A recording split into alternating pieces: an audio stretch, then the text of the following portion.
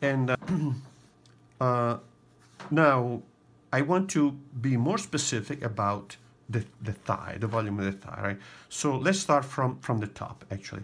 So here I will have two muscles starting. From anterior superior iliac spine, I will have the tensor fascia lata, right here, going down like this.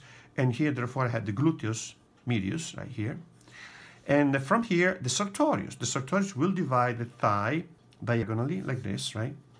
And it disappears behind the volume of the vastus medialis. So that's the sartorius. From here I have the rectus femoris, right?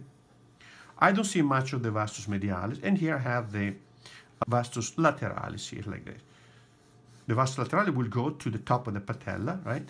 And from under the leg, because you start from the ischium, under here, comes out here at this level here, I have the tendon of the biceps femoris here that goes to the head of the fibula.